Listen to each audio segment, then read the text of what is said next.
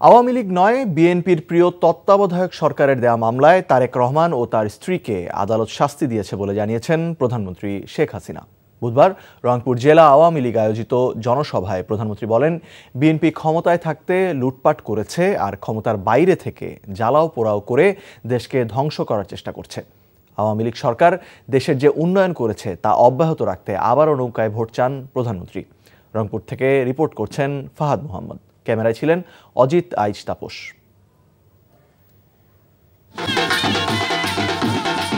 জনসভার দিন বুধবার সকাল থেকে রংপুরে ছিল মেঘ বৃষ্টি আর রোদের খেলা।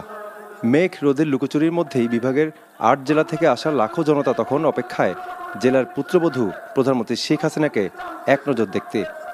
নির্ধারিত সময়ের আগেই কানায় কানায় পূর্ণ হয়ে ওঠে রংপুর জেলা স্কুল মাঠ। লাখো জনতার অপেক্ষার প্রহর শেষ হয় দুপুর ৩টায়। প্রধানমন্ত্রী শেখ হাসিনা মঞ্চে উঠতেই মাঠ জুড়ে বাঁধ ভাঙ্গা উল্লাস।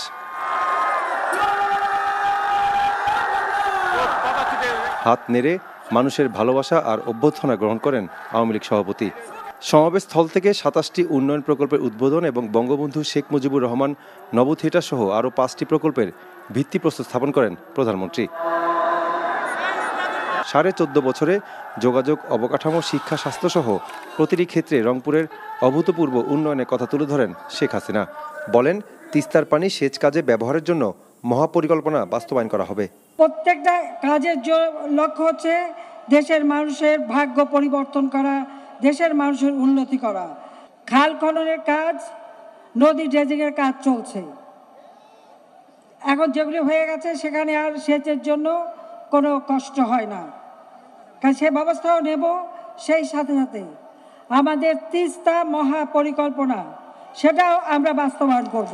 আমি এইটুকু বলতে পারি যে এই অঞ্চলে আর কখনো কোনো দিন জীবনেও কোনো দুর্ভিক্ষ দেখা দেবে না, মঙ্গা দেখা দেবে না। আমরা সেইভাবেই আপনাদের এই রংপুর বিভাগ উন্নয়ন করে দিচ্ছি। বিএনপি মানুষের ভাগ্য নিয়ে ছিনিমিনি খেললেও আন্দোলনের মাধ্যমে মানুষের ভোটাধিকার আওয়ামী লীগ নিশ্চিত করেছে বলে জানান প্রধানমন্ত্রী। একটা গোষ্ঠী আছে যারা সব সময় বাংলাদেশের মানুষের ভাগ্য নিয়ে খেলে। আমরা অনেক সংগ্রামের পথ বেয়ে, অনেক আন্দোলন করে গণতন্ত্র ফিরিয়ে এনেছি। শান্তিপূর্ণভাবে যাতে মানুষ ভোট দিতে পারে সেই ব্যবস্থা আমরা হাতে নিয়েছি, কারণ আমাদের দরকার যে দেশের মানুষের ভাগ্য পরিবর্তন করা। নৌকায় ভোট দিলেই মানুষের ভাগ্য উন্নয়ন হয় উল্লেখ করে সরকার প্রধান বলেন, বিএনপি ক্ষমতায় থাকলে নিজেদের ভাগ্য উন্নয়ন করে। তারেক জোবাইদার দুর্নীতির মামলার রায় নিয়েও কথা বলেন প্রধানমন্ত্রী। ওই খালেদা জিয়া আর তার ওই কুপুত্র তারেক জিয়া আর তাদের দলের লোকেরা, এরা মানুষের কল্যাণ করতে জানে না।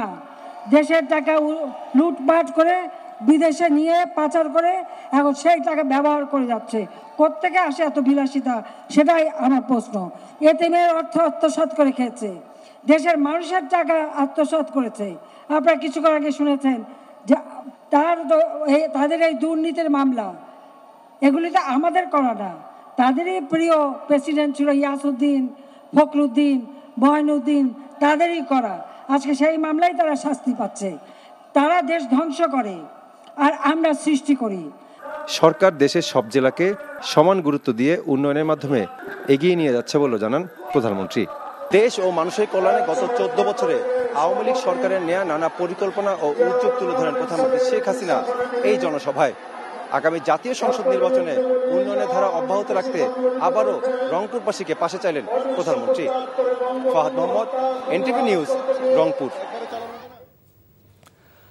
আওয়ামী লীগ সভাপতি ও প্রধানমন্ত্রী শেখ হাসিনার রংপুর আগমনকে কেন্দ্র করে দলের নেতাকর্মী সমর্থকদের মধ্যে ব্যাপক প্রাণচাঞ্চল্যের সৃষ্টি হয়। রংপুর নগরী সেজে ওঠে নবরূপে। তিস্তা মহাপরিকল্পনা বাস্তবায়নের ঘোষণা সহ বিভিন্ন দাবিতে দলের বাইরেও নানা পেশার মানুষ আশায় মুখিয়েছিল। প্রধানমন্ত্রীর এই আগমনের প্রভাবে জাতীয় পার্টির দুর্গ বলে খ্যাত রংপুরে আওয়ামী লীগ অতীত ঐতিহ্য ফিরে পাবে বলে দলীয় নেতাকর্মীরা মনে করছেন। রংপুর থেকে AK মইনুল হকের পাঠানো রিপোর্ট, ছবি তুলেছেন আসাদুজ্জামান আরমান। বুধবার সকাল থেকে নেচে গেয়ে বাদ্যবাজনা বাজিয়ে নানা সাজে সজ্জিত হয়ে লাখো মানুষ রংপুর জেলা স্কুল মাঠের জনসভায় যোগ দিতে আসেন। তাদের চোখে মুখে ছিল আনন্দ উচ্ছ্বাস। দুপুর 2টায় জনসভা শুরু হলেও সকাল থেকে মিছিলে মিছিলে রংপুর নগরীর সব গলি ও রাজপথ মুখরিত হয়ে ওঠে। আবার সরকারকে চাই, আবার দেশের উন্নয়ন চাই, আমাদের যে আরো উন্নয়ন হোক, শেখ হাসিনা আবার আসুক, আমাদের রংপুরের জন্য গরিব না থাকে। জনসভায় কেন্দ্রীয় নেতারা তাদের বক্তব্যে তুলে ধরেছেন আওয়ামী লীগ সরকারের নানা উন্নয়নের তথ্য। একই সাথে বিরোধী দলের নানা ষড়যন্ত্রের কথা তুলে ধরে জনগণকে সতর্ক থাকারও আহ্বান জানান দলের সাধারণ সম্পাদক ওবায়দুল কাদের। সময় বেশি নেই, ডিসেম্বরে ফাইনাল খেলা, প্রস্তুত আছেন?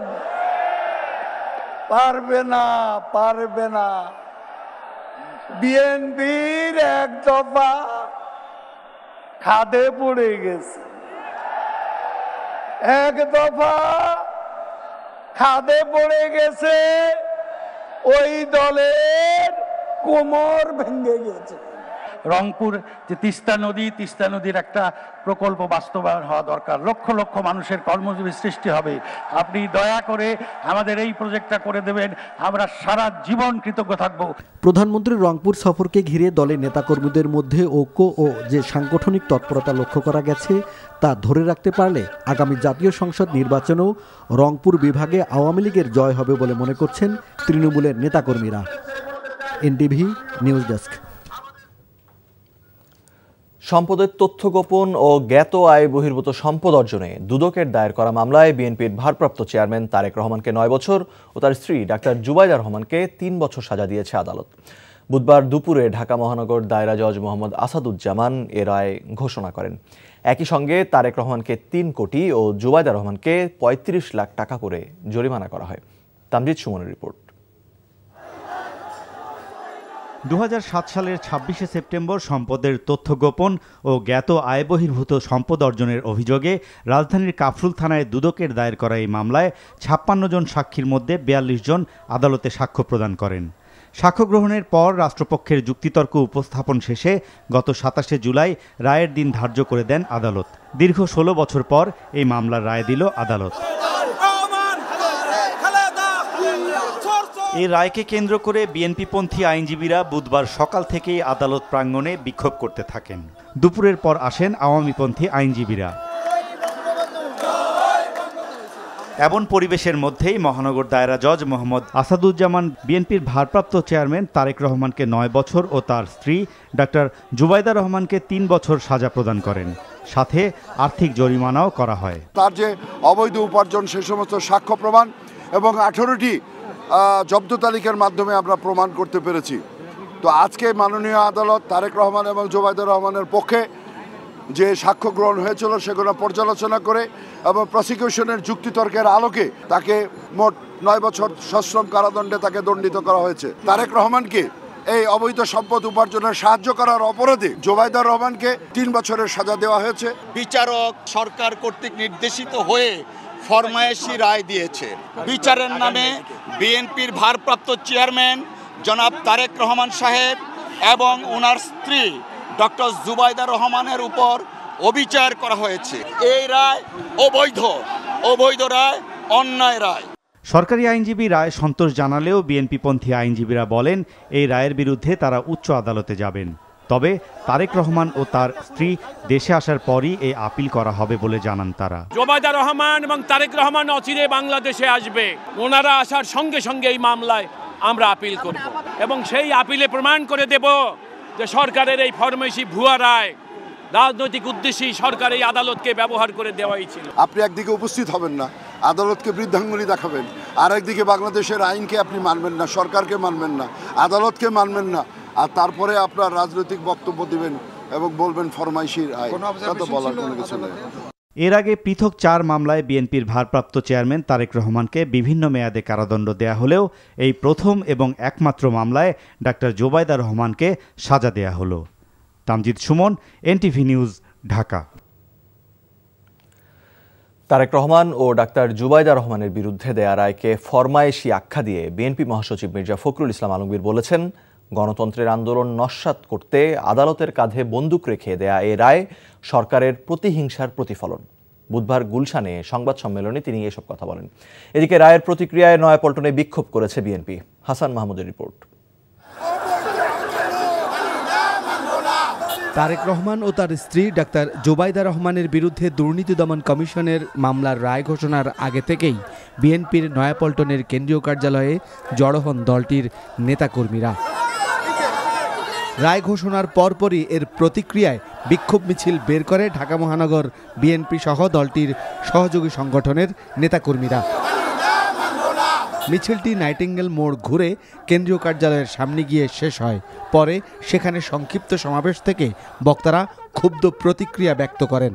ওই রায়ের কাগজ ছিঁড়ে টুকরো টুকরো করে বৈশাখী ঝড়ে উড়িয়ে দেবে সেই দিন আসছে। সমাবেশ থেকে বৃহস্পতিবার ঢাকা বাদে দেশের মহানগর ও জেলায় বিক্ষোভ এবং শুক্রবার ঢাকার নয়াপল্টনে প্রতিবাদ কর্মসূচির ঘোষণা দেওয়া হয়। এদিকে রায়ের প্রতিক্রিয়া জানাতে বিএনপি চেয়ারপারসনের গুলশান কার্যালয়ে আয়োজিত সংবাদ সম্মেলনে বিএনপি মহাসচিব বলেন, ঘোষিত রায় সরকারের প্রতিহিংসা ও আক্রোশের বহিঃপ্রকাশ মাত্র। রাষ্ট্র ক্ষমতা আঁকড়ে রাখা আওয়ামী সরকার তাদের কোনো প্রতিপক্ষ রাখতে চায় না। এই ফরমাইশি রায় দেওয়ার ঘটনা দেশকে গণতন্ত্র শূন্য করবার ধারাবাহিক চক্রান্তের একটা অংশ। এক দফার চলমান আন্দোলনকে নেতৃত্ব শূন্য করতে আদালতের ঘাড়ে বন্দুক রেখে প্রতিহিংসা মেটানো হয়েছে। আজকের ফরমাইশি রায় সরকার প্রধানের হিংসা ও আক্রোশের বহিঃপ্রকাশ। মির্জা ফখরুল বলেন, মামলার অভিযোগে তারেক রহমানের সম্পদ বিবরণীতে প্রদর্শিত জ্ঞাত আয় বহির্ভূত প্রায় 4.5 কোটি টাকার বিষয়টি কাল্পনিক। তিনি বলেন, শুধু জিয়া পরিবারের সদস্য হওয়ায় আক্রমণের শিকার জুবাইদা রহমানও। সাংবাদিক দম্পতি সাগর রুনির বহুল আলোচিত হত্যা মামলা আদালতের তদন্ত প্রতিবেদনের জন্য 99 বার পেছানো হয়েছে। বাংলাদেশ ব্যাংকের রিজার্ভ চুরি তদন্ত প্রতিবেদন জমার তারিখ 73 বার পেছানো হয়েছে। এই সাজানো মিথ্যা মামলার কার্যক্রম মাত্র 1 মাসে শেষ করা ও আদেশ দেওয়ার মানেই হলো জিয়া পরিবারকে রাজনীতি থেকে নির্মূল করা চক্রান্ত। প্রধানমন্ত্রী তার হিংসার প্রয়োগে দ্বিধা করেননি। প্রায় আলোর গতিতে চলেছে এই মামলার কার্যক্রম। মামলা খুন আর দমন পীড়ন করেই সরকার টিকে আছে অভিযোগ করে মির্জা ফখরুল বলেন, এক দফার আন্দোলন চলবে। Hasan Mahmud, NTV news, Dhaka. 2009 সালে আওয়ামী লীগ সরকার গঠনের পর থেকে দেশে গণতান্ত্রিক ধারা অব্যাহত আছে বলেই বাংলাদেশ আজ উন্নয়নশীল দেশের মর্যাদা পেয়েছে বলে জানিয়েছেন প্রধানমন্ত্রী শেখ হাসিনা। বুধবার রংপুর সার্কিট হাউসে রংপুর বিভাগীয় কর্মকর্তাদের সাথে মত বিনিময় সভায় একথা বলেন তিনি। প্রধানমন্ত্রী বলেন, ভবিষ্যতে বাংলাদেশ হবে স্মার্ট অর্থনীতির দেশ, আর সেই লক্ষ্যেই পঞ্চবার্ষিকী পরিকল্পনা সহ নানা উদ্যোগ নেওয়া হয়েছে বলেও জানিয়েছেন প্রধানমন্ত্রী। সুনির্দিষ্ট লক্ষ্যমাত্রা ছিল বলেই সরকার এই সফলতা অর্জন করতে পেরেছে বলেও জানান তিনি।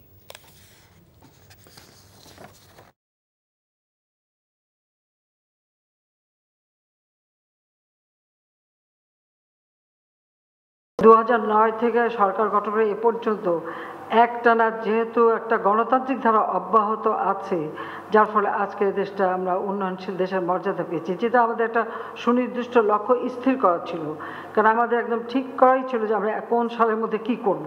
ঠিক সেইভাবে পরিকল্পনা নিয়েই কিন্তু আমাদের বার্ষিক উন্নয়ন কর্মসূচি হাতে নিয়েছি, তা বাস্তবায়ন করা, প্রেক্ষিত পরিকল্পনা করা, সেইভাবে আমরা করে গেছি। ভবিষ্যৎ বাংলাদেশ স্মার্ট বাংলাদেশ, আমাদের দক্ষ জনগোষ্ঠী হবে স্মার্ট জনগোষ্ঠী, আমাদের ইকোনমি স্মার্ট গভর্নমেন্ট হবে।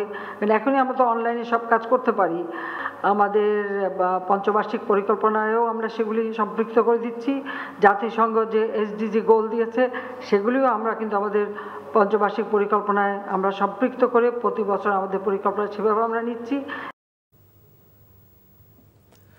দেশের সাম্প্রতিক রাজনৈতিক চালচিত্র ঢাকায় অবস্থানরত বিদেশি কূটনীতিকদের কাছে ব্যাখ্যা করেছে বিএনপি।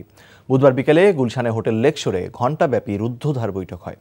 বৈঠক শেষে দলের বৈদেশিক সম্পর্ক বিষয়ক কমিটির চেয়ারম্যান ও স্থায়ী কমিটির সদস্য আমির খসরু মাহমুদ চৌধুরী বলেন, ঢাকায় অবস্থিত বিভিন্ন দেশের দূতাবাসের কর্মকর্তাদের কাছে দেশের বর্তমান রাজনৈতিক পরিস্থিতি, 28শে জুলাই ঢাকায় বিএনপির মহাসমাবেশ, 29 তারিখ ঢাকার প্রবেশ পথে অবস্থান কর্মসূচিতে পুলিশ ও সরকারি দলের হামলা, গুলিবর্ষণ, মামলা, গ্রেফতারের নানা ঘটনা তুলে ধরা হয়েছে।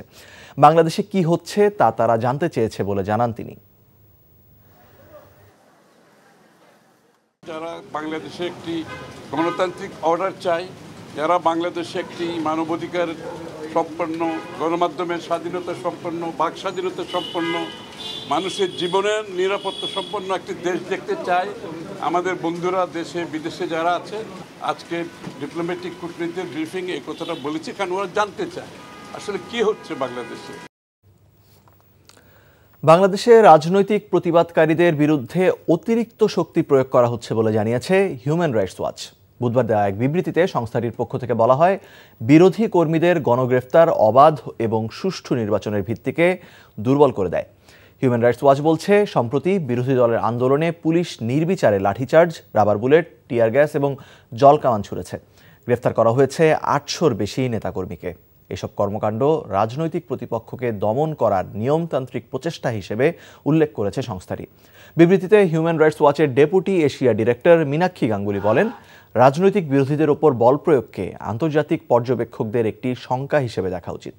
বাংলাদেশ সরকার অবাধ এবং নিরপেক্ষ নির্বাচন অনুষ্ঠানের জন্য আন্তর্জাতিক সম্প্রদায়ের কাছে যে অঙ্গীকার করছে, বিরোধী দলের ওপর দমনপীড়ন তার পরিপন্থী বলেও মন্তব্য করেন মীনাক্ষী গাঙ্গুলি।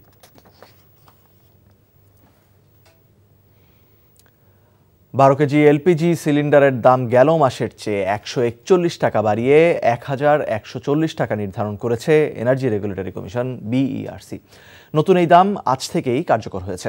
বুধবার দুপুরে রাজধানীতে বিইআরসি কার্যালয়ে আয়োজিত সংবাদ সম্মেলনে নতুন এই দাম ঘোষণা করেন সংস্থাটির চেয়ারম্যান নুরুল আমিন। সেই হিসেবে প্রতি কেজি এলপি গ্যাসের দাম হবে 94 টাকা 96 পয়সা। এছাড়া অটো গ্যাসের দামও লিটার প্রতি 46 টাকা 49 পয়সা থেকে বাড়িয়ে 52 টাকা 17 পয়সা করা হয়েছে। বিআরসির নির্ধারিত দামে বিক্রি না করলে ব্যবস্থা নেওয়া হচ্ছে জানিয়ে সংস্থাটির চেয়ারম্যান বলেন, মাঠ পর্যায়ে তদারকি ও মোবাইল কোর্ট পরিচালনার জন্য জেলা প্রশাসকদের চিঠিও দেওয়া হয়েছে। 2021 সালের 12 এপ্রিল থেকে প্রতি মাসে এলপিজির দাম নির্ধারণ করে আসছে বিইআরসি। স্বাস্থ্য অধিদপ্তরের 24 ঘন্টার হিসেবে দেশে ডেঙ্গু জ্বরে আক্রান্ত হয়ে আরও 12 জনের মৃত্যু হয়েছে। নতুন করে হাসপাতালে ভর্তি হয়েছে 2711 জন। এদিকে গত কয়েকদিন ধরে রাজধানীর তুলনায় দেশের অন্যান্য জেলাগুলোতে ডেঙ্গুতে বেশি আক্রান্তের তথ্য পাওয়া গেছে। মজুল ইসলামের রিপোর্ট। দেশে ডেঙ্গু প্রকোপ নিয়ে স্বাস্থ্য অধিদপ্তর যে তথ্য প্রকাশ করে প্রতিদিন, তাতে দেখা যায় প্রথম দিকে বেশিরভাগ রোগীই ছিল রাজধানী ঢাকার, কিন্তু এখন দেখা যাচ্ছে ভিন্ন চিত্র। গত কয়েকদিন ধরে প্রতিদিনের হিসেবে দেখা যাচ্ছে ঢাকার বাইরে রোগীর সংখ্যাই বেশি। মাসুদুর রহমান তাদেরই একজন। যশোরে বসে ডেঙ্গুতে আক্রান্ত হয়ে চিকিৎসা নিতে এখন এসেছেন ঢাকায়। প্রথমে যশোরে ট্রিটমেন্ট শুরু করি, যখনই আমার ট্রিটমেন্ট শুরু হয় আস্তে আস্তে আমার শরীরের প্লাটিনা কমতে থাকে। তখনই যার তত্ত্বাবধানে ছিলাম সে ডাক্তার বলল যে এখানে এ রোগীর আপাতত চিকিৎসা দিতে পারতেছে না, আপনার দ্রুত সময়ে ঢাকায় নিয়ে যান। রাজধানীর আক্রান্ত রোগী, সেই সাথে বিভিন্ন জেলার রোগী, সব মিলিয়ে ঢাকার হাসপাতালগুলোতে রোগীর চাপ অস্বাভাবিকভাবে বেড়েছে। ওয়ার্ডে শয্যা খালি না থাকার কারণে অনেক হাসপাতালে বারান্দা কিংবা অডিটোরিয়ামে রোগীদের চিকিৎসার ব্যবস্থা করা হয়েছে। মনে করেন আমি হাত ব্যথা নিয়ে লড়তেই পারতেছি না। জ্বর, বমি, মাথা ব্যথা এবং কোমর ব্যথা ছিল। তারপরে মুগ্ধা হসপিটালে বা ইসলামিক হাসপাতালে অন্য কোথাও সিট না পেয়ে এখানে এসেছি। দেশে ডেঙ্গু ভাইরাস নিয়ন্ত্রণের জন্য এডিস মশার নিধন করতে সারা বছরই তৎপরতা বাড়ানোর তাগিদ দিয়েছেন ডেঙ্গু আক্রান্ত রোগী ও তাদের স্বজনরা। মইদুল ইসলাম, NTV নিউজ, ঢাকা। সুনামগঞ্জের টাঙ্গুয়ার হাওর থেকে বাংলাদেশ প্রকৌশল বিশ্ববিদ্যালয় বুয়েটের 24 শিক্ষার্থী সহ গ্রেপ্তার হওয়া 34 জনের মধ্যে 32 জন কারাগার থেকে মুক্তি পেয়েছেন। বুধবার রাত 9:30টার দিকে তারা কারাগার থেকে বেরিয়ে আসেন। এর আগে বেলা 1টায় সুনামগঞ্জের জুডিশিয়াল ম্যাজিস্ট্রেট মোহাম্মদ ফারহান সাদিকের আদালতে এই 34 জনের জামিন আবেদনের শুনানি হয়। শুনানি শেষে আদালতের বিচারক 34 জনের মধ্যে 32 জনের জামিন মঞ্জুর করেন। অন্য 2 জন শিশু হওয়ায় তাদের জামিন আবেদনের নথি শিশু আদালতে পাঠানোর কথা বলেন ওই আদালতের বিচারক। তবে নথি না যাওয়ায় তাদের জামিন হয়নি বলে জানান আইনজীবী। রোববার তাহিরপুরের শ্রীপুর উত্তর ইউনিয়নে অভিযান চালিয়ে 34 জনকে আটক করা হয়। বছরের পর বছর যায়, জলাবদ্ধতা যায় না। বুধবার জোয়ারের পানিতে ফের দেশের অন্যতম বৃহৎ পাইকারি বাজার চট্টগ্রামের খাতুনগঞ্জে জলাবদ্ধতার সৃষ্টি হয়েছে। এতে ব্যাপক ক্ষতির আশঙ্কা করছেন ব্যবসায়ীরা। এর আগেও একাধিকবার বৃষ্টি ও জোয়ারের পানি গুদামে ঢুকে কোটি টাকার ক্ষতি হয় বলে দাবি ব্যবসায়ীদের। চট্টগ্রাম থেকে আরিজ আহমেদের পাঠানো রিপোর্ট। চট্টগ্রামের দুঃখ বলা হয় কয়েকটি খালকে, যার একটি চাক্তাই খাল। আর এ খালটি ভরাট হয়ে প্রায় জোয়ারের পানিতে হাবুডুবু খাচ্ছেন খাতুনগঞ্জের ব্যবসায়ীরা। দোকান গুদামে পানি উঠে নষ্ট হয়ে যাচ্ছে মালামাল, তাই ভারী বৃষ্টি কিংবা জোয়ার ঘিরে আতঙ্ক তাদের। বৃষ্টির পানি একসাথে জোয়ারও আসছে, তো অবস্থা বেশি খারাপ হয়ে দিচ্ছে। অসম্ভব জোয়ার পানি, প্রায় দোয়ান পানি ঢুকে গিয়ে, প্রায় দোয়ান পানি ঢুকি যে অবস্থা চলে, মানুষ তো এখন হ্যাঁ করে। এটা তো একটা বাণিজ্যিক এলাকা, এখানে তো আরেকটু উন্নত হওয়ার দরকার। কথা হচ্ছে উন্নয়নের জোয়ারে ভাসছে বাংলাদেশ, আমরা স্বাধীন দেশে বসবাস করে পরাধীনতায় ভুগছি আমরা। জলাবদ্ধতা নিরসনে ৫,৫০০ কোটি টাকার মেগা প্রকল্পের কাজ চলছে ৬ বছর ধরে। ইতিমধ্যে পানি ঢুকে সব মালামাল নষ্ট হয়ে অনেকে দেউলি হয়ে গেছেন, জানালেন এই ব্যবসায়ী নেতা। বিগত দিনে দেখেছি যখন জোয়ারের পানি আসে আস্তে আস্তে ধীরে ধীরে আসে, কিন্তু আজকে যেটি হয়েছে সেটা হঠাৎ করে হয়েছে এবং আমার মনে হয় যে আধা ঘন্টা কি ২০ মিনিটের ভিতর পানি সব গোডাউন বা দোকানে ঢুকে গিয়েছে এবং তারা যেভাবে বাদ দেওয়ার সেই সুযোগটিও পান নেই। প্রত্যেকটি দোকানে, প্রত্যেকটি অফিসে, প্রত্যেকটি গোডাউনে কম বেশি পানি ঢুকেছে এবং প্রচুর ক্ষয়ক্ষতি হয়েছে। ব্যবসায়ীরা বলছেন, খাল দখলদারদের উচ্ছেদ, প্রতিরক্ষা দেয়াল নির্মাণের পাশাপাশি কর্ণফুলী ড্রেজিং করা না গেলে তাদের নিস্তার মিলবে না এই জলাবদ্ধতা থেকে। NTV news desk. প্রবাসে এনটিভির বর্ষপূর্তির খবর। রিয়াদে প্রবাসীদের ভালোবাসায় সিক্ত দর্শক নন্দিত চ্যানেল এনটিভি বর্ষপূর্তি উপলক্ষে আয়োজন করা হয় বর্ণাঢ্য অনুষ্ঠানের। শুভেচ্ছা জানাতে উপস্থিত হন বিশিষ্টজনরা। সৌদি আরব প্রতিনিধি ফারুক আহমেদ চানের পাঠানো রিপোর্ট। সাফল্যের সঙ্গে ২০ বছরে দেশের পাশাপাশি প্রবাসী বাংলাদেশিদের পছন্দের শীর্ষে এনটিভি। প্রবাসীর জনপ্রিয় চ্যানেল এনটিভির ২১ বছরে পদার্পণ এবং রিয়াদে এনটিভির নিয়মিত আয়োজন প্রবাস বিনোদন পর্ব ২১ উপলক্ষে সৌদি আরবে যৌথভাবে বর্ণিল অনুষ্ঠানের আয়োজন করে রিয়াদে এনটিভি দর্শক ও সাংস্কৃতিক ফোরাম। রিয়াদের আল এনাবিয়া মিলনায়তনে আনন্দ আয়োজনে প্রিয় টিভিকে শুভেচ্ছা জানাতে আসেন বাংলাদেশি কমিউনিটির নেতৃবৃন্দ এবং সর্বস্তরের প্রবাসীরা। অনুষ্ঠানে আগত ৫ জন বিশিষ্ট ব্যক্তিকে বিশেষ সম্মাননা প্রদান করা হয়। বরাবরের মতো এই আয়োজনে মিডিয়া পার্টনার ছিল রিয়াদের বাথা Sun City medical centre, Riyad food house ও মুরাব্বা নুরা রেস্টুরেন্ট। দর্শক ফোরামের সাংগঠনিক সম্পাদক আলিয়া হাসান কিরণের সভাপতিত্বে এবং এনটিভির সৌদি আরব প্রতিনিধি ফারুক আহমেদ চানের সঞ্চালনায় আলোচনায় প্রধান অতিথি ছিলেন এনটিভির বার্তা সম্পাদক সীমান্ত খোকন। বিশেষ অতিথি ছিলেন সাংবাদিক ইউনিয়ন ফেনীর সভাপতি সিদ্দিক আল মামুন, বাথা সানসিটি মেডিকেলের এমডি আবদুল্লাহ আল মামুন, দর্শক ফোরামের সাধারণ সম্পাদক শেখ মোহাম্মদ বাদল, সহ সাংগঠনিক সম্পাদক শেখ রাকিব, সৌদি আল-হাসা প্রবাসী ব্যবসায়ী তানজিল হাওলাদার, অতুলটি ট্রাভেলসের চেয়ারম্যান মোহাম্মদ জাহাঙ্গীর আলম, নাট্যকার জাহাঙ্গীর আলম হৃদয় সহ আরও অনেকে। বক্তব্য দেন সুমাইয়া হাসান সহ অতিথিরা।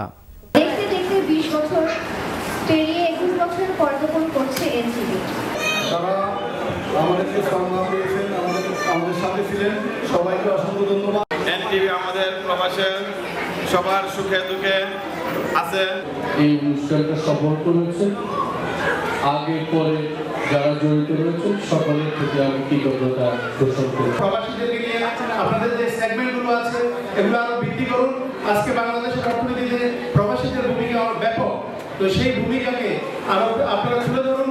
এনটিভি আপনার 20 বছর পার করে 21 বছর বেশ সাকসেসফুলি পার করতে পেরেছে এবং আল্লাহর মতে এটা আরো অনেক দিন টিকে থাকবে, কারণ আমাদের একটা নীতিমালা আছে।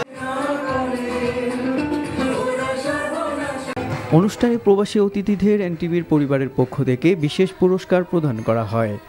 কলতান সঙ্গীত একাডেমির পরিচালক মমতাজ আলম তাজের পরিকল্পনায় সাংস্কৃতিক আয়োজনে ছিল সাংস্কৃতিক ফোরামের শিল্পীদের মনোজ্ঞ পরিবেশনা। NTV international desk. এখন বিকাশ অ্যাপে পাবেন দেশের প্রথম ডিজিটাল লোন। আগামী জাতীয় সংসদ নির্বাচন নিয়ে অপপ্রচার রোধে সামাজিক যোগাযোগ মাধ্যম ফেসবুকের সহায়তা চায় নির্বাচন কমিশন। বিষয়টি নিয়ে আলোচনা করতে আজ ফেসবুকের মূল প্রতিষ্ঠান মেটা ইনকর্পোরেশনের একটি টিম প্রধান নির্বাচন কমিশনার কাজী হাবিবুল আওয়ালের সঙ্গে বৈঠকে বসবে। বৈঠকে অংশ নিতে মেটার বাংলাদেশ বিষয়ক head of public policy Rujan সারওয়ারের নেতৃত্বে ৩ সদস্যের একটি প্রতিনিধি দল ইতিমধ্যে সিঙ্গাপুর থেকে ঢাকায় এসেছেন। বৈঠকে জাতীয় নির্বাচনকে কেন্দ্র করে অপপ্রচার বন্ধ করার বিষয়ে আলোচনা হওয়ার কথা রয়েছে।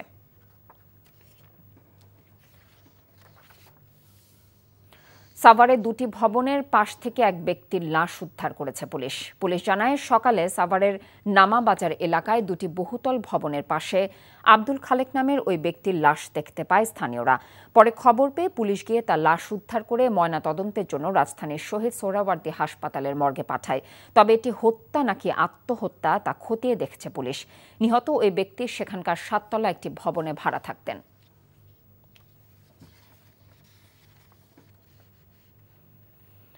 দুর্যোগপূর্ণ আবহাওয়ার কারণে তৃতীয় দিনের মতো ভোলা লক্ষ্মীপুর রুটের ফেরি চলাচল বন্ধ রয়েছে। ফলে চরম দুর্ভোগে ওই রুটে চলাচলকারী যাত্রীরা। গত মঙ্গলবার মেঘনায় ঢেউয়ের তোড়ে ঢাকা থেকে ছেড়ে আসা যাত্রীবাহী শতাব্দী বাঁধন নামের লঞ্চের ধাক্কায় ভোলার ইলিশা ফেরিঘাটের পন্টুনের ব্যাপক ক্ষতি হয়। পন্টুনের র্যাম্পটি নদীতে পড়ে বিচ্ছিন্ন হয়ে যায়। ফলে দক্ষিণাঞ্চলীয় 21 জেলার যানবাহন এই রুট দিয়ে চলাচল বন্ধ হয়ে যায়। দুই পারে পারাপারের অপেক্ষায় রয়েছে অন্তত 2 শতাধিক গাড়ি। এর মধ্যে কাঁচামালের গাড়িগুলো রয়েছে বেশি ঝুঁকিতে। মেরামতের কাজ করছে বিআইডব্লিউটিএ কর্তৃপক্ষ।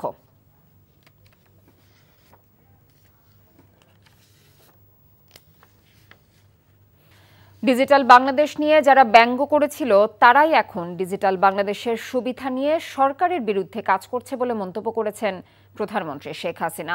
স্মার্ট বাংলাদেশ টাস্ক ফোর্সের বৈঠকে তিনি এমন মন্তব্য করেন। 75-এর পর যারা রাষ্ট্রীয় ক্ষমতায় এসেছে তারা পাকিস্তানিদের দৃষ্টিতে বাংলাদেশকে দেখেছে বলেই তখন দেশের তেমন কোনো উন্নতি হয়নি বলেও জানান শেখ হাসিনা। নজরানা চৌধুরীর রিপোর্ট। 2041 সালের মধ্যে স্মার্ট বাংলাদেশ গড়ে তোলার যে লক্ষ্য প্রধানমন্ত্রী শেখ হাসিনা ঘোষণা করেছেন তা বাস্তবায়নের জন্য একটি জাতীয় টাস্কফোর্স গঠন করেছে সরকার। বৃহস্পতিবার সকালে প্রধানমন্ত্রীর তেজগাঁ কার্যালয়ে টাস্কফোর্সের বৈঠক অনুষ্ঠিত হয়, যেখানে সরকারের বিভিন্ন সংস্থার প্রধান ছাড়াও দেশের বিভিন্ন খাতের বিশিষ্ট ব্যক্তিরা যোগ দেন। বৈঠকের শুরুতে প্রধানমন্ত্রী বলেন, পাকিস্তানিদের দৃষ্টিতে বাংলাদেশকে দেখলে যে দেশের কাঙ্ক্ষিত উন্নয়ন হয় না তা অতীতে প্রমাণ হয়েছে। যাদের বক্তব্যই ছিল যে বাংলাদেশ স্বাধীন হয়ে কি হবে, এটা একটা তলাবিহীন ঝুড়ি হবে, দারিদ্র হবে। এমনকি পাকিস্তানিরা তাদেরও মতামত এরকম ছিল যে এটা বাংলাদেশ আমাদের জন্য একটা বোঝা ছিল, ওটা চলে যাওয়াতে আমাদের ভালো হয়েছে, এখন আমরা উন্নত হতে পারবো।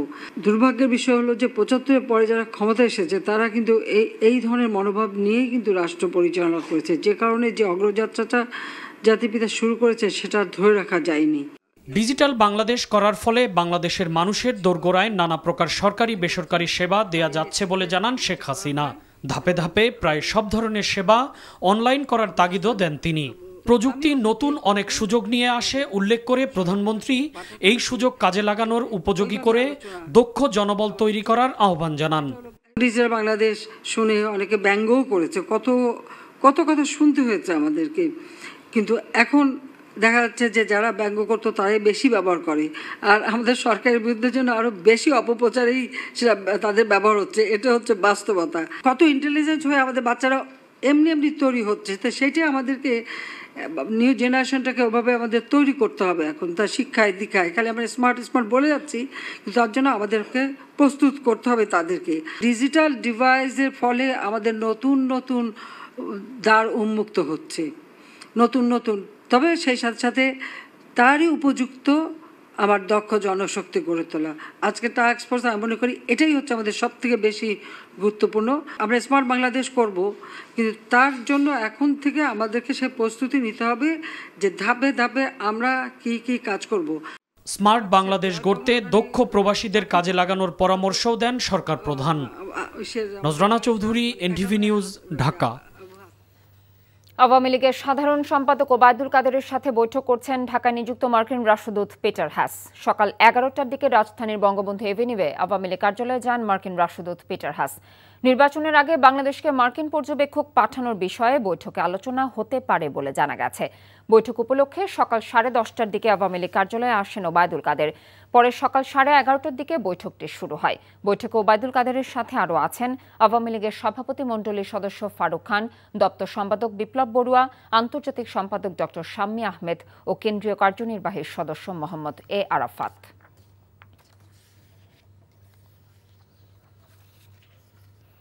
দুর্যোগপূর্ণ আবহাওয়ার কারণে তৃতীয় দিনের মতো ভোলা লক্ষ্মীপুর রুটের ফেরি চলাচল বন্ধ রয়েছে। ফলে চরম দুর্ভোগে ওই রুটে চলাচলকারী যাত্রীরা।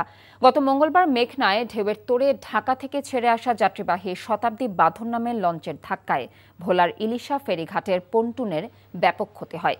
পন্টুনের র্যাম্পটি নদীতে পড়ে বিচ্ছিন্ন হয়ে যায়। ফলে দক্ষিণাঞ্চলীয় 21 জেলার যানবাহন এই রুট দিয়ে চলাচল বন্ধ হয়ে যায়। দুই পারে পারাপারের অপেক্ষায় রয়েছে অন্তত 2 শতাধিক গাড়ি।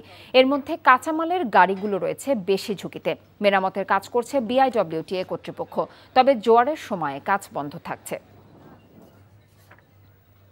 ওয়েদার খুব পরিস্থিতি খারাপ দেখে আমি আবার ব্যাক টু ব্যাক ভোলা চলে গেছি। তারপর আমি আজকে আবার আসছি। আজকে ওয়েদার খুব খারাপ, আজকে মনে হয় যাওয়া হবে না।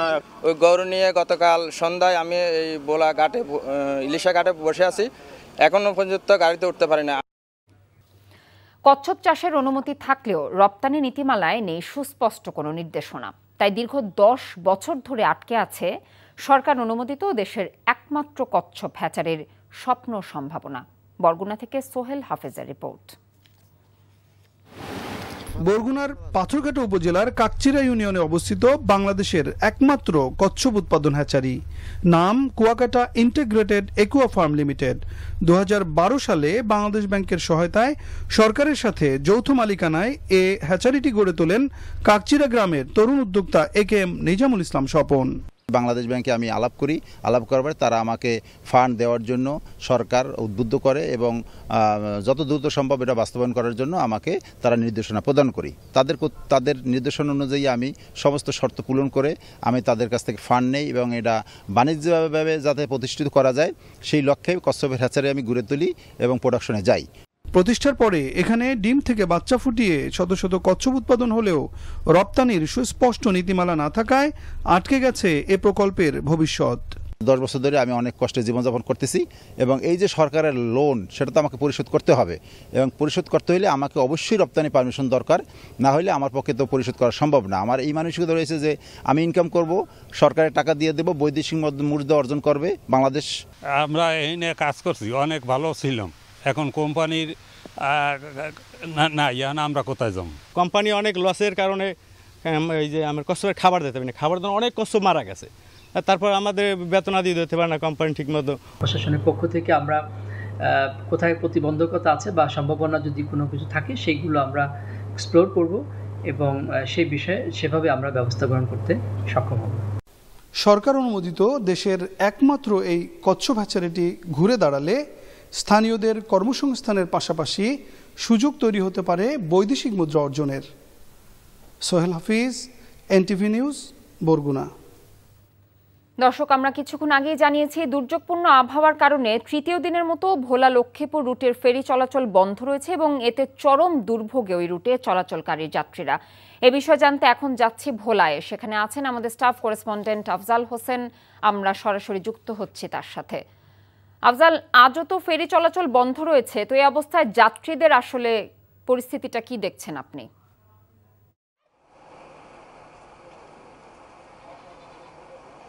হ্যাঁ, কথা আমি এই মুহূর্তে দাঁড়িয়ে রয়েছি ভোলার ইলিশাতে। আপনি দেখতে পাচ্ছেন যে আমার পিছনে যে পন্টুনটি রয়েছে এর র্যাম্পটা মেঘনা নদীতে পড়ে রয়েছে। গত 3 দিন ধরে এই অবস্থা এবং এখানকার দক্ষিণাঞ্চলের যে 21 জেলা রয়েছে তাদের সহজ যোগাযোগের মাধ্যম হচ্ছে এই ভোলা লক্ষ্মীপুর ফেরিঘাটটি এবং এই ফেরিটি খুবই জনপ্রিয় এই জন্য যে এখানে তাদের যোগাযোগের জন্য সহজ, খরচ কম এবং তাদের যাতায়াতের রাস্তা কমে যায়।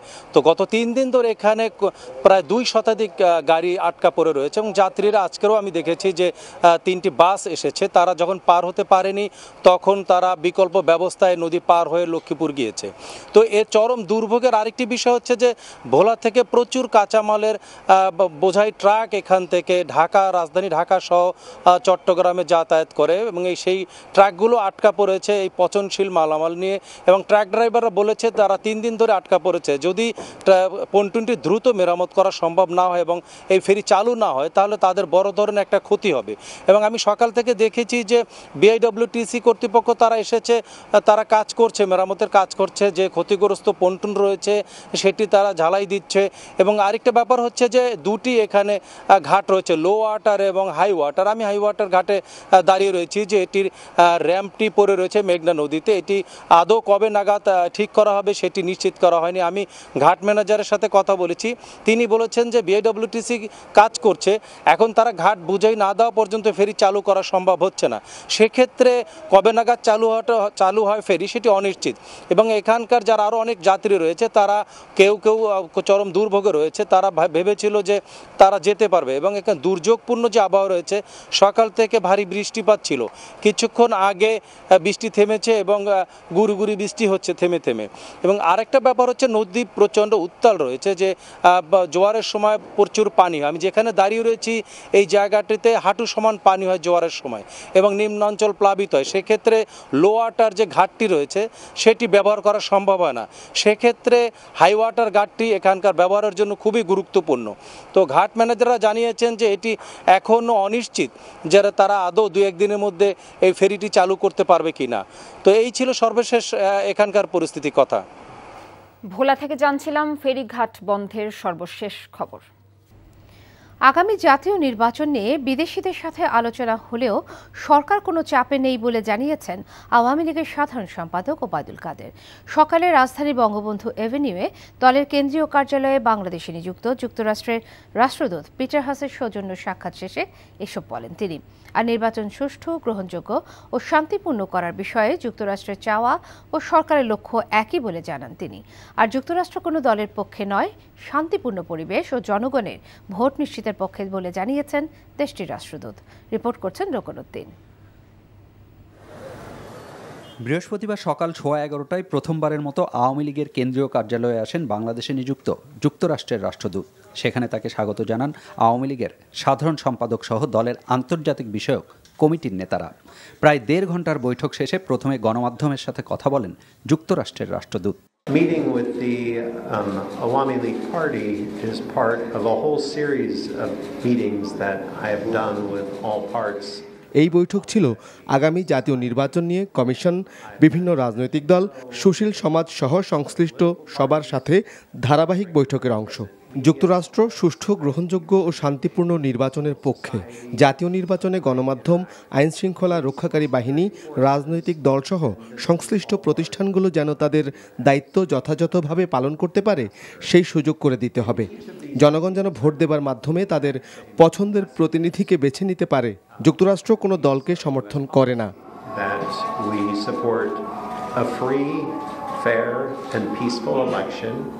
এরপর সেখানেই সাংবাদিকদের সাথে কথা বলেন আওয়ামী লীগের সাধারণ সম্পাদক। আমরাও peaceful election, free fair election, তাদেরও বক্তব্যের মূল যে সুর সেটাই ছিল এটি, free fair election, free fair peaceful. এখানে আর কোনো শব্দ সংলাপ বিষয়ে কোনো কথা হয়নি, এখানে কোনো চাপের বিষয় নেই। আমরা যদি বলেন চাপ, তাহলে বিবেকের চাপ, আমাদের বিবেকের চাপ আমরা অনুভব করতে পারি যে আমরা এটাই চাই, এটা আমাদের মনের কথা, এটাই হবে বাস্তব। এ সময় তার কাছে সাংবাদিকরা জানতে চান, অনেকেই সংকট সমাধানে রাজনৈতিক দলগুলোকে আলোচনায় বসার তাগিদ দিচ্ছেন, এ বিষয়ে তারা কিছু ভাবছেন কিনা। রাজনৈতিক দলগুলো কি করবে এটা রাজনৈতিক দলগুলোর বিষয়, এটা ইলেকশন কমিশনের বিষয়। বিএনপির আন্দোলন নিয়ে সরকার চিন্তিত নয় বলেও জানান ওবায়দুল কাদের। Rokonuddin, NTV news, Dhaka.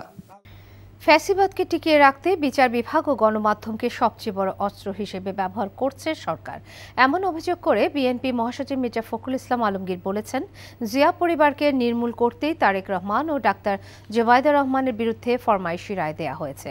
4 জুলাই ঢাকা সহ দেশের মহানগরে প্রতিবাদ কর্মসূচির ঘোষণা দেন মির্জা ফখরুল। রাজধানীতে সংবাদ সম্মেলনে তিনি এসব কথা বলেন। হাসান মাহমুদের রিপোর্ট।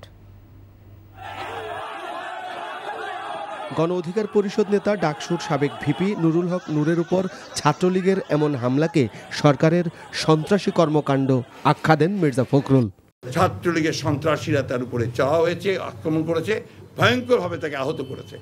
তার আগের রাতে তার বাসায় ডিটেকটিভ ব্রাঞ্চের লোকেরা গিয়ে, এটা একটা অমানবিক ব্যাপার যে তার বাচ্চা, তার স্ত্রী, তার থেকে যেভাবে তারা ভাঙচুর করেছে, তার সেখানে আক্রমণ করেছে, এটা আপনার কোনো সভ্য দেশে চলতে পারে না।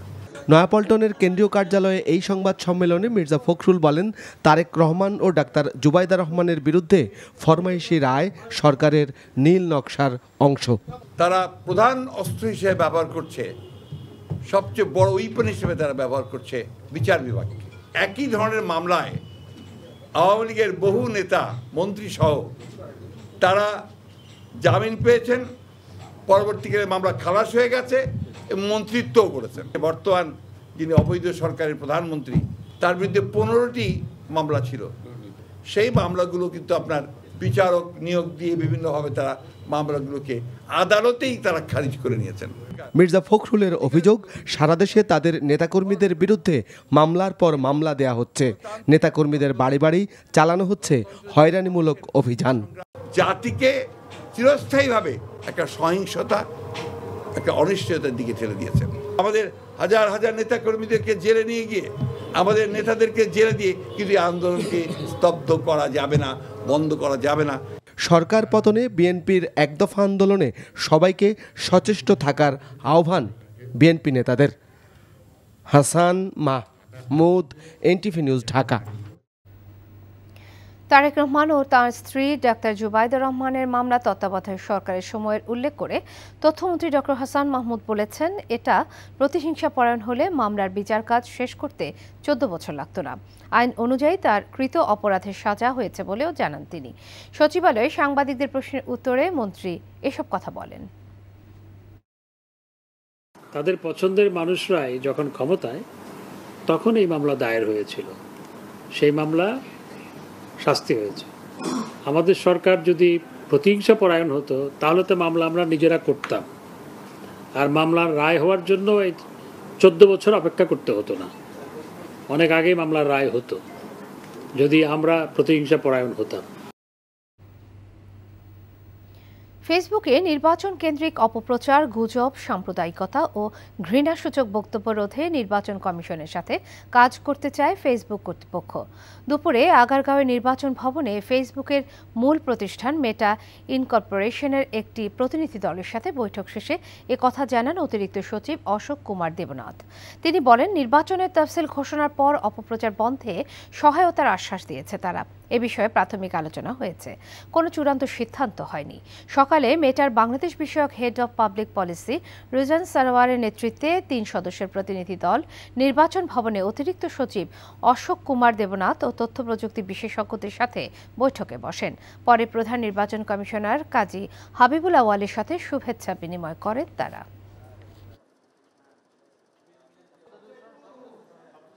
ফেসবুকে যে ধরনের যেগুলো অপপ্রচারগুলো হয়, সেই অপপ্রচারগুলো কিভাবে রোধ করা যায়, বিশেষ করে হেট স্পিচ বা কোনো ভায়োলেশন যেগুলো হয় ফেসবুকের সে ধরনের কোনো প্রচারণা থাকলে সেগুলো তারা ডিলিট করবে, ওখান থেকে রিমুভ করবে, তারা ব্লক করবে। এখানে আমাদের কন্ট্রোলে কিছু থাকবে না, এটা ওদের কন্ট্রোলেই থাকবে। আমরা যদি কোনো বিষয় যদি আমাদের কাছে মনে হয় সেটা নেগেটিভ প্রচারণা, সেগুলো রিকোয়েস্ট করলেও তারা সে বিষয়গুলো তারা রিমুভ করার জন্যই করবে। সুনামগঞ্জের টাঙ্গুয়ার হাওরে গ্রেফতার হওয়া 2 শিশু শিক্ষার্থীর জামিন মঞ্জুর করেছে আদালত। সকালে নারী ও শিশু নির্যাতন দমন ট্রাইব্যুনালে 2 শিশু রায়ান আহমেদ সাজিদ ও তানিমুল ইসলামের জামিন আবেদন করলে আদালতের বিচারক জাকির হোসেন তাদের জামিন মঞ্জুর করেন। আসামি পক্ষের আইনজীবী কাজী মহিউদ্দিন বাবর জানান, রোববার সুনামগঞ্জের তাহিরপুরের শ্রীপুর উত্তর ইউনিয়ন এলাকায় টাঙ্গুয়ার হাওরে ঘুরতে গিয়ে বুয়েট সহ বিভিন্ন শিক্ষা প্রতিষ্ঠানের 34 শিক্ষার্থী গ্রেফতার হয়। এর মধ্যে গতকাল 32 জন জামিনে মুক্ত হলেও বাকি 2 অভিযুক্ত শিশু হওয়ায় আজ শিশু আদালতে তাদের জামিন শুনানি হয় এবং আদালত শিশু বিবেচনায় তাদের জামিন মঞ্জুর করে। চট্টগ্রামের কালুরঘাট সেতু সংস্কার কাজের জন্য বন্ধ থাকায় বিকল্পভাবে চলছে ওই সড়কে ট্রেন ও যানবাহন। ফেরি সার্ভিসের মাধ্যমে এই ব্যবস্থা করা হলেও শুরু থেকেই চরম দুর্ভোগে পড়েছে এই সড়কে চলাচলকারী যানবাহন সহ সাধারণ মানুষ। কালুরঘাট সেতু নিয়ে আরও জানাচ্ছেন শামসুল হক হায়দরি, ক্যামেরা ছিলেন এনামুল হক। কালুরঘাট সেতু বন্ধ থাকায় বিকল্প হিসেবে ফেরি সার্ভিস চালু করেছে সড়ক ও জনপথ বিভাগ, কিন্তু নদীতে দফায় দফায় জোয়ারের সময় পন্টুন ডুবে যাওয়ার কারণে ফেরি ব্যবহারে চরম বিপাকে পড়ে মানুষ। বিষয়টি জরুরি ভিত্তিতে সমাধানের দাবি এলাকাবাসীর। আরেকটা পেরি হইলে মানুষের হয়রানি কমে। বাচ্চাকে নিয়ে, ছোট্ট বাচ্চাকে নিয়ে প্রায় 1 ঘন্টা হয়রানি শিকার। যত তাড়াতাড়ি সম্ভব ব্রিজটা হয়ে যাক, ঠিকমতো হয়ে যাক, তাহলে ফেরি চলাচলে যে ভোগান্তি ওটা থেকে আমরা রক্ষা পাবো। সড়ক ও জনপথ বিভাগ জানায়, ফেরি চালুর প্রথম দিন নদীতে স্বাভাবিক জোয়ারের চাইতে পানির উচ্চতা বেশি থাকা সহ ফেরি স্বল্পতায় পারাপার কিছুটা ব্যাহত হয়েছে। এই সমস্যা সহসা সমাধান হয়ে যাবে বলে জানান এই কর্মকর্তা। আমরা কালকে থেকে যখনই 2টা ফেরি একসাথে চালু করতে গেলাম তখনই কিন্তু এই যানজটটা কিন্তু কমে গেছে। আরেকটা বিষয় হচ্ছে এখানে এই 3 নম্বর সিগন্যাল চলমান থাকায় এবং বরা পূর্ণিমা চলমান থাকায় অন্য যে কোনো সময়ের চেয়ে এখানে জোয়ারটা অনেক বেশি ছিল। সংশ্লিষ্টরা জানান, সেতু বন্ধ করার আগে পরীক্ষামূলকভাবে ফেরি পরিচালনা করলে বর্তমান পরিস্থিতির সৃষ্টি হতো না। শামসুল হক হায়দরি, NTV নিউজ, চট্টগ্রাম। শেষ হলো এ বছরের বিমানের ফিরতি হজ ফ্লাইট। সকাল 9:15টায় 358 যাত্রী নিয়ে বিমান বাংলাদেশ এয়ারলাইন্সের শেষ হজ ফ্লাইট হযরত শাহজালাল আন্তর্জাতিক বিমানবন্দরে অবতরণ করে। হজ ফ্লাইটের সমাপনী অনুষ্ঠানে জানানো হয়, এবছর বিমান 61,170 জন হজযাত্রী পরিবহন করেছে। মোট 169টি ফিরতি হজ ফ্লাইট পরিচালনা করা হয়, যার মধ্যে জেদ্দা থেকে 125 ও মদিনা থেকে 44টি ফ্লাইট। ফিরতি হজ ফ্লাইট শুরু হয়েছিল গত 2 জুলাই। সমাপনী অনুষ্ঠানে প্রধান অতিথি বেসামরিক বিমান পরিবহন ও পর্যটন প্রতিমন্ত্রী মাহবুব আলী জানান, সম্মিলিত প্রচেষ্টায় সফলভাবে হজ ফ্লাইট কার্যক্রম শেষ করা গেছে।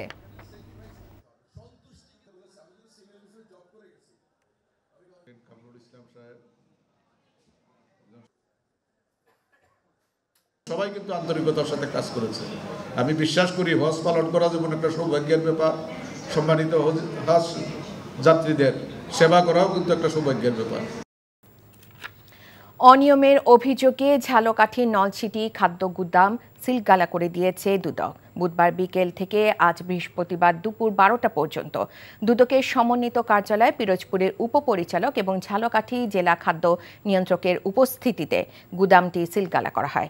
দুদক কর্মকর্তারা জানান, বড় মৌসুমে নলছিটি খাদ্য গুদামে 2,443 মেট্রিক টন চাল সংগ্রহের লক্ষ্যমাত্রা নির্ধারণ করা হয়। এর মধ্যে 160 মেট্রিক টন আমন চাল অবৈধভাবে সংরক্ষণ করেছেন খাদ্য গুদাম কর্মকর্তা আবুল কালাম। পরে আমন মৌসুমের সময় এই গুদাম থেকে সরবরাহকৃত চাল কৃষকদের কাছ থেকে 25 থেকে 30 টাকা কেজি দরে কিনে বড় মৌসুমে 44 টাকা দরে কেনা চালের সঙ্গে রেখে দেন খাদ্য গুদাম কর্মকর্তা আবুল কালাম। স্থানীয়দের কাছ থেকে অভিযোগ পাওয়ার পর অভিযান চালায় দুদক। আবারও আমন্ত্রণ দেশের খবরে। কুষ্টিয়ার ভেড়ামারায় আধিপত্য বিস্তারকে কেন্দ্র করে প্রতিপক্ষের হামলায় পৌর স্বেচ্ছাসেবক লীগের আহ্বায়ক সঞ্জয় কুমার প্রামাণিক গুলিবিদ্ধ হয়েছেন। এছাড়াও আহত হয়েছেন আরও 2 জন। বেলাল হোসেন ও শ্যামল সর্দার নামে আহত 2 জনও স্বেচ্ছাসেবক লীগের কর্মী বলে জানা যায়। আহতদের উদ্ধার করে প্রথমে ভেড়ামারা উপজেলা স্বাস্থ্য কমপ্লেক্সে, পরে কুষ্টিয়া জেনারেল হাসপাতালে নিয়ে যাওয়া হয়। বুধবার রাতে ভেড়ামারা উপজেলার গোডাউন মোড় এলাকায় এ ঘটনা ঘটে। আহতরা অভিযোগ করছেন, জাসদ যুব জোটের জেলা কমিটি ক্রীড়া বিষয়ক সম্পাদক মুস্তাফিজুর রহমান শোভনের নেতৃত্বে তাদের উপর হামলা চালানো হয়, কিন্তু জাসদের পক্ষ থেকে অভিযোগ অস্বীকার করা হয়। এদিকে এই হামলার প্রতিবাদে ভেড়ামারা শহরে বিক্ষোভ মিছিল ও সমাবেশ করেছে উপজেলা আওয়ামী লীগ, স্বেচ্ছাসেবক লীগ সহ বিভিন্ন অঙ্গ সহযোগী সংগঠনের নেতাকর্মীরা। পাবনায় দুটি হত্যা মামলার আসামি সুজনকে গ্রেফতার করেছে র্যাব। উদ্ধার করা হয়েছে অস্ত্র। দুপুরে ব্রিফিংয়ে সিরাজগঞ্জ র্যাব জানায়, গোপন খবরের ভিত্তিতে পাবনার ফরিদপুর উপজেলার মঙ্গল গ্রামে একটি চায়ের দোকানের পাশে অভিযান চালায় র্যাব 12 এর সদস্যরা। এ সময় র্যাবের উপস্থিতি টের পেয়ে সন্ত্রাসীরা পালানোর চেষ্টা করলে সুজনকে গ্রেফতার করা হয়। সুজনের কাছে থেকে একটি 1 নলা বন্দুক ও 6 রাউন্ড গুলি উদ্ধার করা হয়। গ্রেফতারকৃত সুজন পাবনা জেলার ফরিদপুর থানার অনিল কুমার সাহা ও সাথিয়া থানার আলমাস হত্যা মামলার এজাহারভুক্ত আসামি। এদিকে মেহেরপুরে আন্তজেলা ট্রান্সফরমার চোর চক্রের 4 সদস্যকে গ্রেফতার করেছে পুলিশ। ব্রিফিংয়ে পুলিশের সুপার রাফিল আলম জানান, মেহেরপুর এবং কুষ্টিয়ার বিভিন্ন জায়গায় অভিযান চালিয়ে চোর চক্রের 4 সদস্যকে গ্রেফতার করা হয়। প্রায় 21 বছর পর আজ থেকে আবারও যাত্রা শুরু করল ঠাকুরগাঁওয়ের বন্ধ হয়ে যাওয়া রেশম কারখানাটি। সুপ্রিয় নামে একটি কোম্পানিকে লিজ দেয়া হয় রাষ্ট্রায়ত্ত রেশম কারখানাটিকে। সকালে আনুষ্ঠানিকভাবে এই কারখানার উদ্বোধন করেন স্থানীয় সংসদ সদস্য রমেশ চন্দ্র সেন। কারখানাটি চালু হওয়ায় এই শিল্পের উপর নির্ভরশীল 200 শ্রমিক এবং 10,000 চাষির মাঝে প্রাণচাঞ্চল্য ফিরে এসেছে। এতে বেকারত্ব যেমন ঘুচবে, তেমনি এই এলাকার আর্থসামাজিক উন্নয়নে অগ্রণী ভূমিকাও পালন করবে বলে মনে করেছে এর সাথে সংশ্লিষ্টরা। 1981 সালে 30 জুন সরকারি সিদ্ধান্তে ঠাকুরগাঁও রেশম কারখানাটি রেশম বোর্ডের নিকট হস্তান্তর করা হয়। 2002 সালে 30 নভেম্বর লোকসানের কারণে কারখানাটি বন্ধ ঘোষণা করা হয়। খুলনা বটিয়াঘাটা উপজেলায় নারী ফুটবলারদের আটকে রেখে মারধর ঘটনার প্রতিবাদে মানববন্ধন কর্মসূচি পালিত হয়েছে। দুপুরে খুলনা প্রেস ক্লাবের সামনে বাংলাদেশের দলিত ও বঞ্চিত জনগোষ্ঠী অধিকার আন্দোলন এই মানববন্ধন কর্মসূচি আয়োজন করে। এ সময় বক্তারা তেঁতুলতলা গ্রামের সুপার কুইন ফুটবল একাডেমির মঙ্গলী বাগচি সহ 4 জনকে মারধরের প্রতিবাদ এবং দোষীদের দৃষ্টান্তমূলক শাস্তির দাবি জানান। কর্মসূচিতে বক্তব্য রাখেন সংগঠনের সভাপতি সুব্রত কুমার মিস্ত্রি। এখন বিকাশ অ্যাপেই পাবেন দেশের প্রথম ডিজিটাল লোন। ঢাকাস্থ ব্রিটিশ হাইকমিশনার সারা কুকের সাথে নির্বাচন নিয়ে তেমন কোনো আলোচনা না হলেও আইনমন্ত্রী আনিসুল হক বলেছেন, যেহেতু বাংলাদেশের নির্বাচনের বিষয়টি কম বেশি এখন ফোকাস, তাই ব্রিটিশ হাইকমিশনারকে জানানো হয়েছে সরকার একটা সুষ্ঠু ও অবাধ নির্বাচন করার বিষয়ে জনগণের কাছে অঙ্গীকারবদ্ধ। বৃহস্পতিবার দুপুরে সচিবালয়ে সারা কুকের সাথে বৈঠক শেষে আইনমন্ত্রী এসব কথা বলেন। এক প্রশ্নের জবাবে মন্ত্রী বলেন, বিএনপির ভারপ্রাপ্ত চেয়ারম্যান তারেক রহমানকে ফিরিয়ে আনার বিষয়ে তার সাথে কোনো কথা হয়নি। মন্ত্রী জানান, এখনও বাংলাদেশের আইনি অবকাঠামোর অনেক কিছুই ব্রিটিশ আইনের উপর নির্ভরশীল। উল্লেখ করে মন্ত্রী বলেন, আইনগুলো আরও কিভাবে উন্নতি করা যায় সে ব্যাপারে সারা কুকের সাথে আলোচনা হয়েছে। বিশেষ করে জুডিশিয়াল কর্মকর্তা ও আইনজীবীদের প্রশিক্ষণের ব্যাপারে আলোচনা হয়েছে বলেও জানান আইনমন্ত্রী। অনেক রকম উন্নয়ন হয়েছে সেই আইনের ক্ষেত্রে এবং আমরা দুজন সেই পরস্পর কিভাবে আরও এইটা উন্নতি করা যায় সেই ব্যাপারে আলাপ আলোচনা করেছি। উনি আমাকে শুধু এই কথাই বলেছেন যে আমি খুব ইন্টারেস্টিং সময় বাংলাদেশে এসেছি। আমি বলেছি হ্যাঁ, এবং এখন মোর অর লেস আমাদের ফোকাস হচ্ছে নির্বাচন এবং আমরা একটা সুষ্ঠু, অবাধ এবং ভায়োলেন্স ফ্রি নির্বাচন করার ব্যাপারে জনগণের কাছে শেখ হাসিনার সরকার অঙ্গীকারবদ্ধ। সুপ্রিম কোর্টে আওয়ামী লীগ ও বিএনপি সমর্থিত আইনজীবীদের মধ্যে হাতাহাতির ঘটনা ঘটেছে এবং সম্পাদকের কক্ষ ভাঙচুর করা হয়েছে। আজ উভয় পক্ষের মিছিল পাল্টা মিছিলে এমন ঘটনা ঘটে। এদিকে বিএনপির ভারপ্রাপ্ত চেয়ারম্যান তারেক রহমান ও তার স্ত্রী জোবায়দা রহমানের বিরুদ্ধে দেয়া রায়কে প্রত্যাখ্যান করে 2 দিনের কর্মসূচি ঘোষণা করেছে জাতীয়তাবাদী আইনজীবী ফোরাম। রিপোর্ট করছেন হাসান জাবেদ।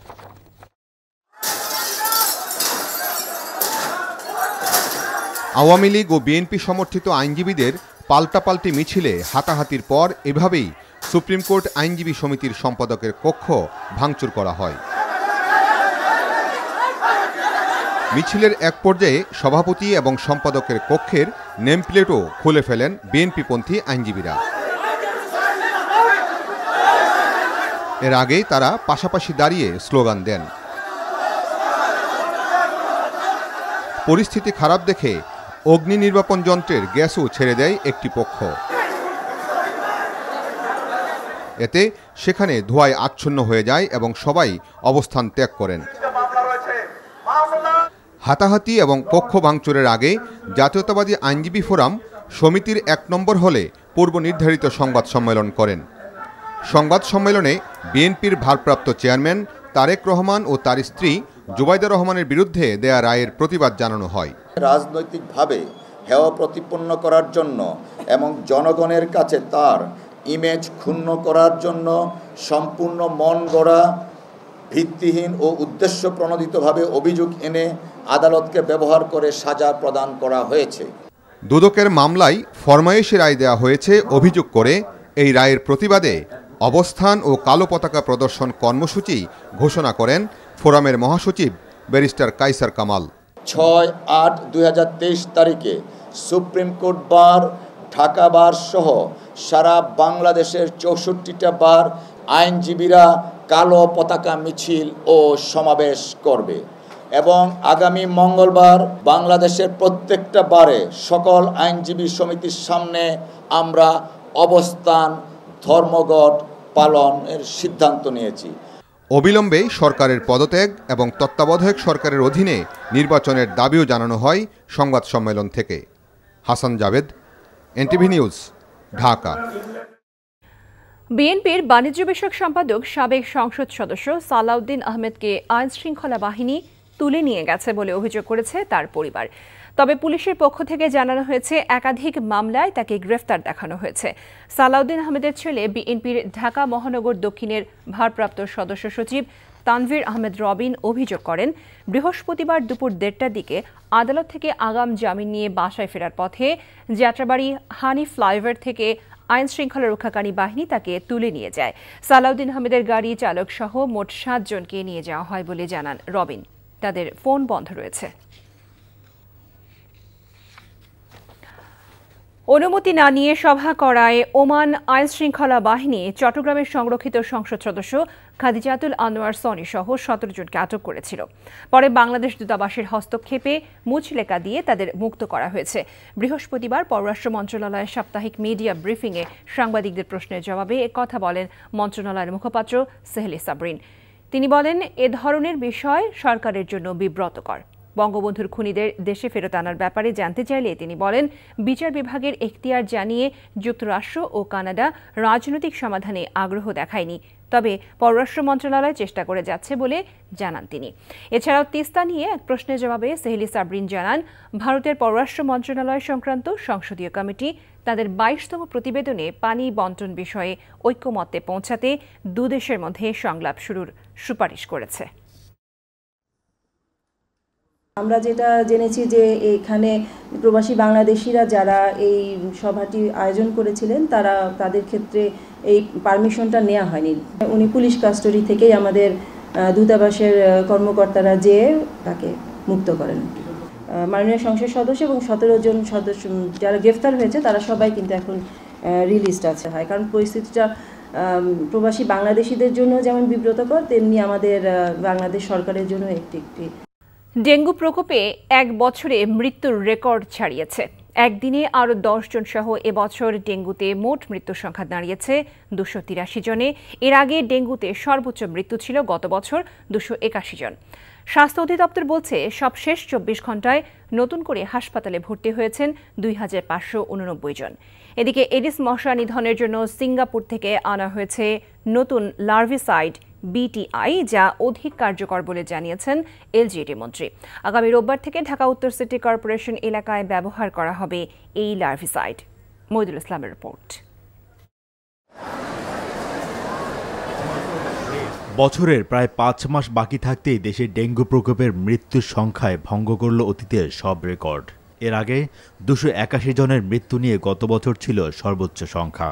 আগামী দিনগুলোতে ভয়াবহতার মাত্রা আরও বাড়বে বলে আশঙ্কা করছেন বিশেষজ্ঞরা।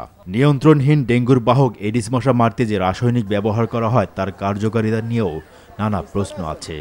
এরই প্রেক্ষিতে মশা মারতে সিঙ্গাপুর থেকে দেশে আনা হয়েছে বিটিআই নামের এক ধরনের লার্ভিসাইড, যা ব্যবহার করা হয় বিশ্বের বিভিন্ন দেশে। এটি পরিবেশ বান্ধব এবং মশা নিধনের জন্য অধিক কার্যকর বলেও জানিয়েছেন এলজিইডি মন্ত্রী।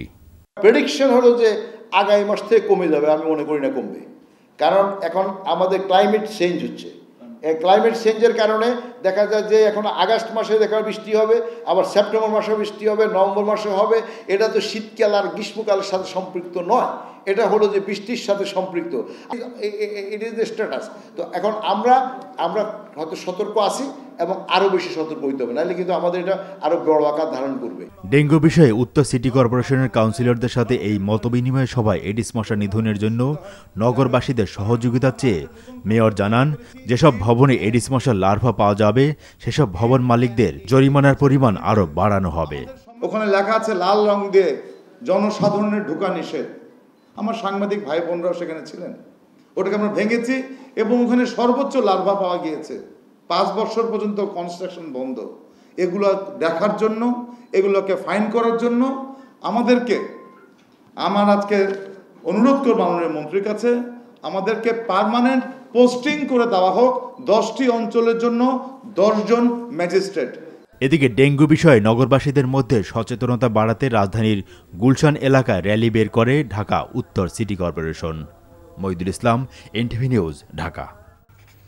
দুর্যোগপূর্ণ আবহাওয়ার কারণে তৃতীয় দিনের মতো ভোলা লক্ষ্মীপুর রুটের ফেরি চলাচল বন্ধ রয়েছে। পূর্ণিমার জোয়ারে ঝালকাঠির 2 উপজেলায় তলিয়ে গেছে 20টি গ্রাম। কক্সবাজারের সাগরের পানি স্বাভাবিকের চেয়ে 3 থেকে 4 ফুট উচ্চতায় বৃদ্ধি পেয়েছে। গত মঙ্গলবার মেঘনায় ঢেউয়ের তোড়ে ঢাকা থেকে ছেড়ে আসা যাত্রীবাহী শতাব্দী বাঁধন নামের লঞ্চের ধাক্কায় ভোলার ইলিশা ফেরিঘাটের পন্টুনের ব্যাপক ক্ষতি হয়। পন্টুনের র্যাম্পটি নদীতে পড়ে বিচ্ছিন্ন হয়ে যায়, ফলে দক্ষিণাঞ্চলীয় 21 জেলার যানবাহন এই রুট দিয়ে চলাচল বন্ধ হয়ে যায়।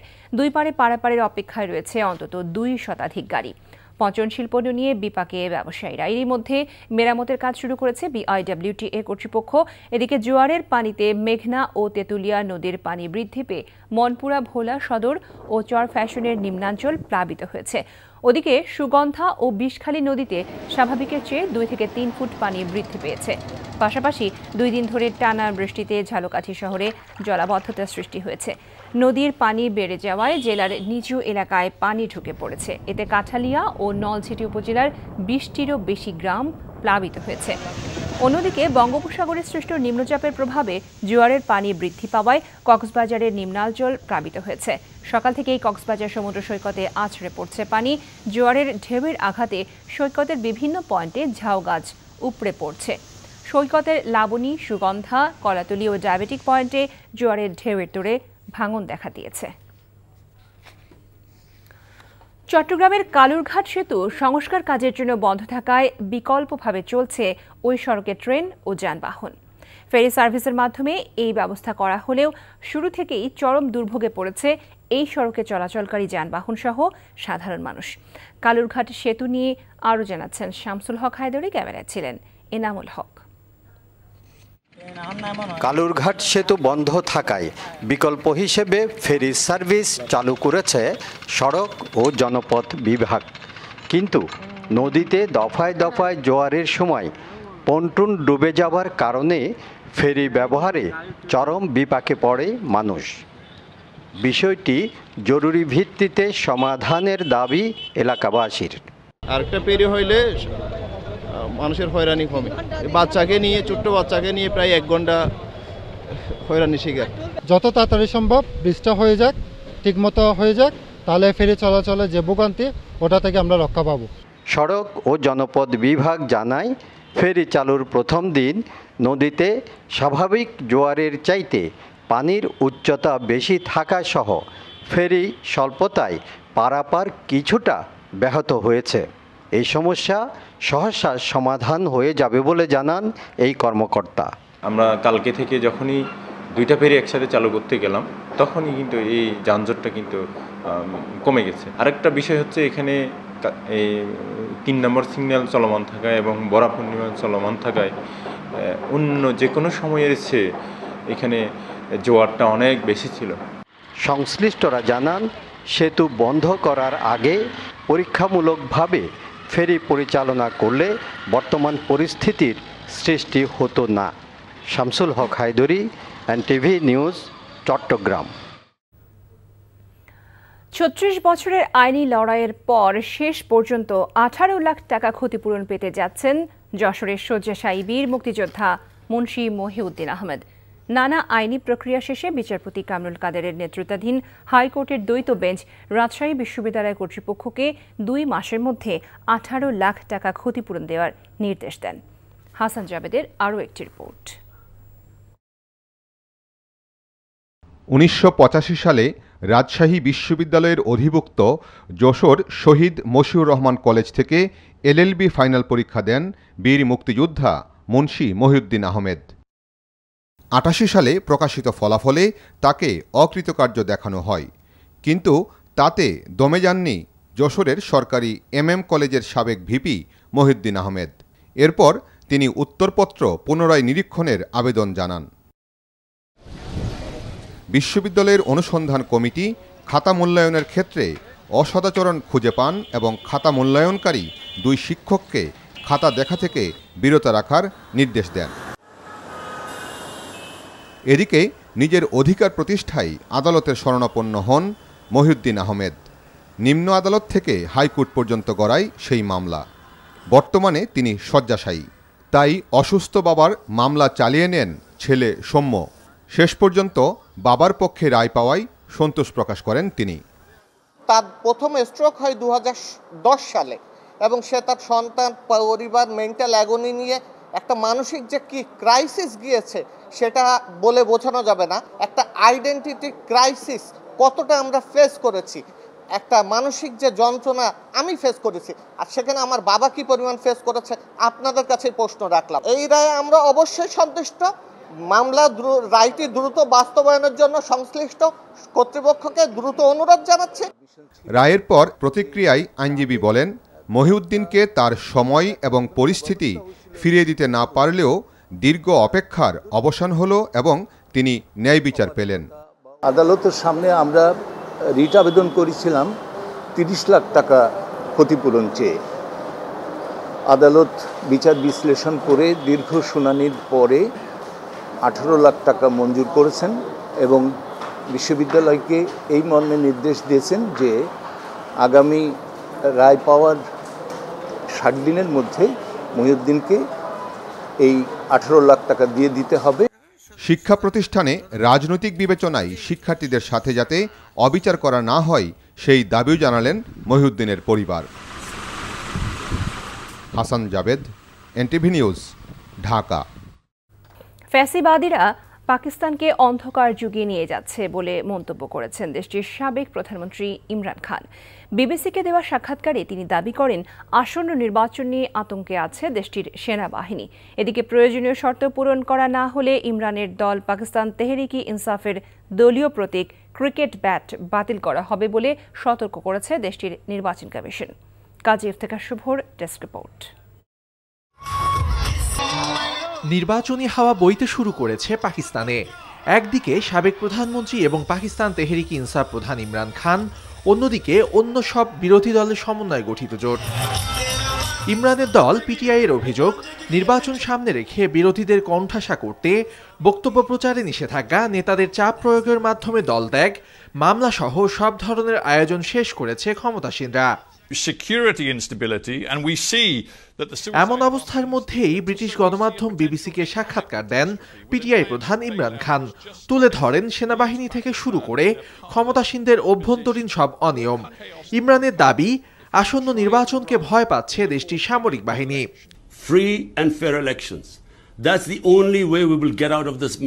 একমাত্র একটি সুষ্ঠু ও নিরপেক্ষ নির্বাচনই পারে পাকিস্তানের সব সংকট দূর করতে।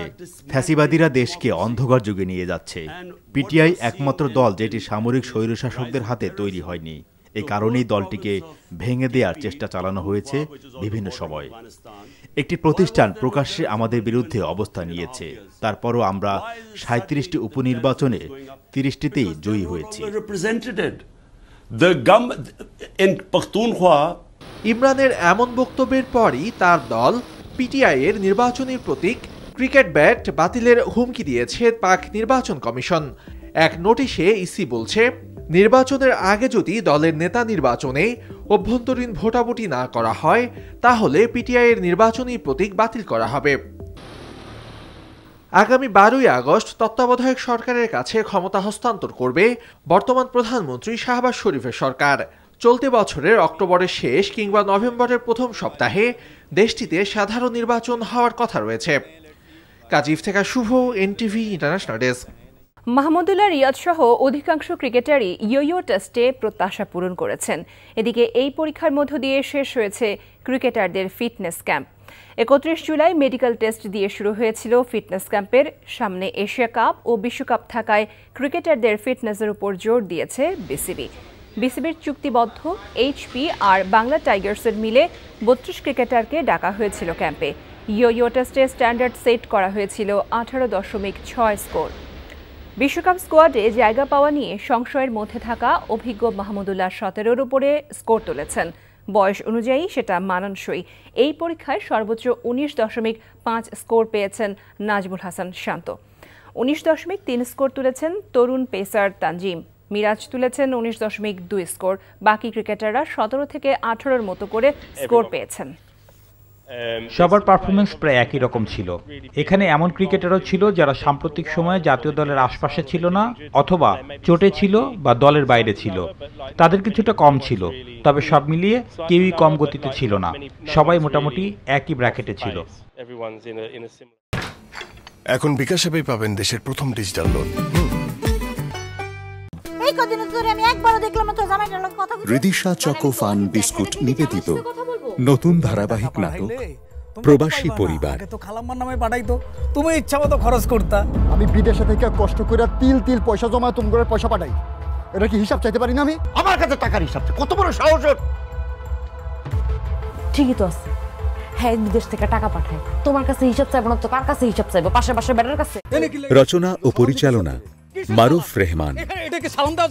ভাবি, আমি মাছ রাখতেও পারি না, আমি মাছ কাটতেও পারি না। আমার অনেক গন্ধ লাগে। আর তুমি না পারলে রেখে দাও না, আম্মা এসে রান্না করবে।